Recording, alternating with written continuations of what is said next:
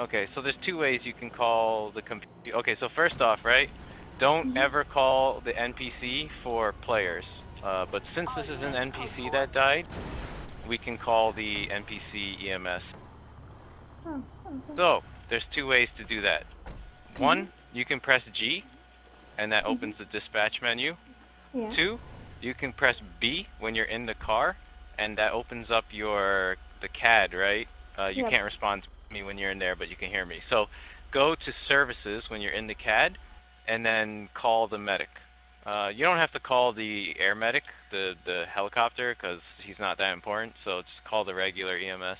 Yeah, you see how there's ambulance and air something, but yeah, don't bother with the air one, just get the regular ambulance. Okay, so you click Services, and then do the regular ambulance, because he doesn't need the air medic, he's not important. So remember, don't use this for players, only use it for NPCs, because otherwise it bugs out. Yeah, there's ambulance at the top, that's the one you want to use. There's air ambulance at the bottom, you see it? We have a dead body. Response code Yep. 3. Got it. All units, code 4.